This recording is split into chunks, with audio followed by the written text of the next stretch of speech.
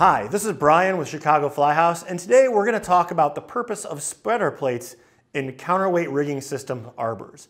The idea of a spreader plate is to help keep the counterweight bricks in place in the event of an arbor crash.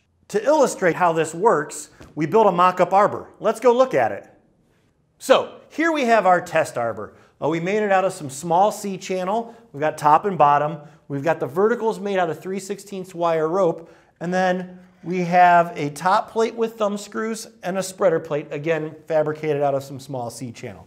Then we have our counterweight made out of 2x4s. Obviously, this is not an arbor we would use for a real rigging situation, but for our testing purposes, it meets a lot of our needs. Wire rope on the sides will deflect similarly to how the rod would in a crash, and it has the added benefit of us being able to use it multiple times, so that way we can perform the test in various situations. Now that we've looked at the arbor, let's talk about how we're going to test this. We tested this in 3 different arbor configurations, landing in 2 different ways. So the 3 different arbor configurations were with no spreader plates at all, with a top plate without the thumb screws tightened, and then with a spreader plate in the middle of the weight, the top plate down with the thumb screws connected, right? And then we crashed them both landing on both sides of the arbor or having the crash happen on one side of the arbor. Let's take a look at the video.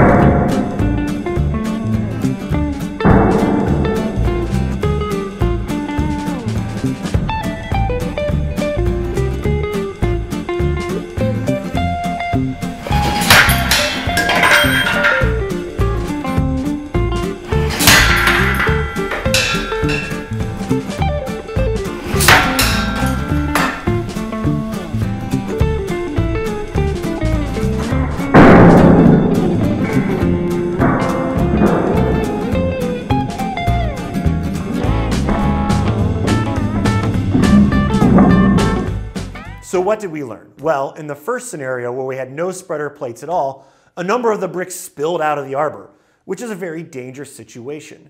At that point, the arbor becomes lighter than the load over stage. The load over stage comes down, putting all the people on stage at risk, and the arbor goes up and crashes again. Not ideal at all. In our second scenario, with just the top plate and no thumb screws, we saw the weight bounce a lot, but it stayed in the arbor.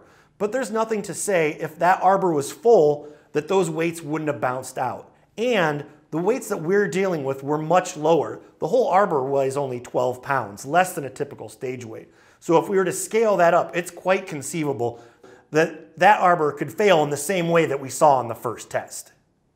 In the third scenario, where we had the center plate distributed amongst the weight and the top plate locked down with the thumb screws, all the weight stayed in place, making sure that there was no secondary crash.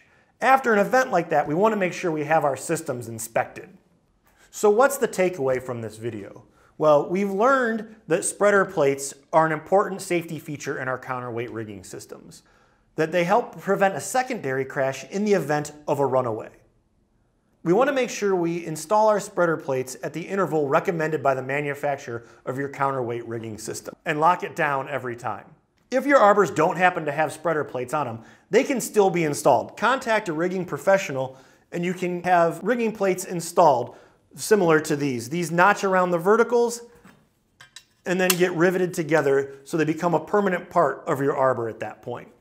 That's it for today. We hope you enjoyed our video. If you have any thoughts or comments, please leave them below. And as always, if you have something you'd like us to test, send it our way and we'll try to figure out how to do it. Thank you for your time.